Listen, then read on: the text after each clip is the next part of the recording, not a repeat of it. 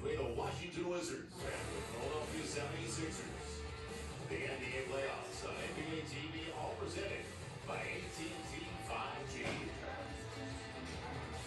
Hi, everybody. Along with NBA champion Brendan Haywood and Stephanie Redding, I'm Joel Myers. And well, as we get ready for Game 2. And Brendan, let's face it, as good as it was for the Sixers, and Tobias Harris said he had a playoff career best 37 in Game 1.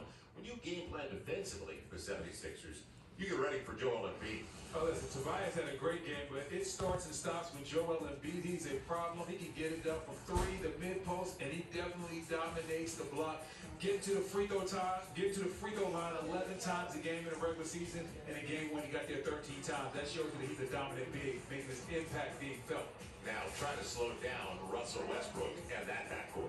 Listen, this backcourt is the best backcourt in the league. That's right. This is an elite backcourt, Joel. And it starts with Russell Westbrook. I call him Russellmania because when he gets downhill, he starts causing a problem. There's nothing anybody can do.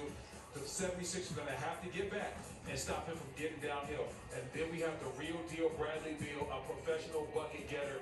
He is a guy that can get it from anywhere. The pick and roll, the post, the transition, pull-up threes, you name it, he can do it. His game has grown tremendously since he has come into this league. Well, try to slow him down because they are the #1 team in pace. And over the last 23 games of the season, they were also the highest scoring team in the association.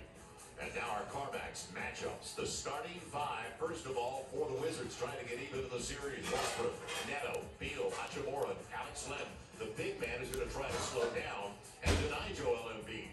Embiid along with Ben Simmons, Seth Curry, Danny Green, and Tobias Harris. So it's a good one, and 3 of the 4 games have been very close between these two teams so far this season. With that said, though, the 76ers have dominated the series. They've taken all 4 this year. And that man, as Doc Rivers said, he is a treasure.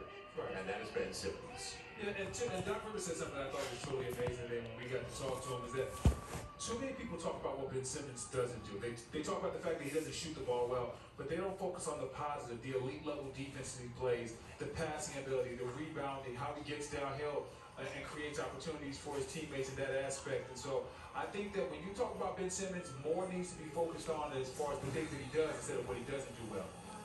Yeah, put together 15 boards, 15 assists. The last player to do that in a playoff game in Philadelphia, it was a Philadelphia Warrior, and it was 1967, and it was Wilt Chamberlain.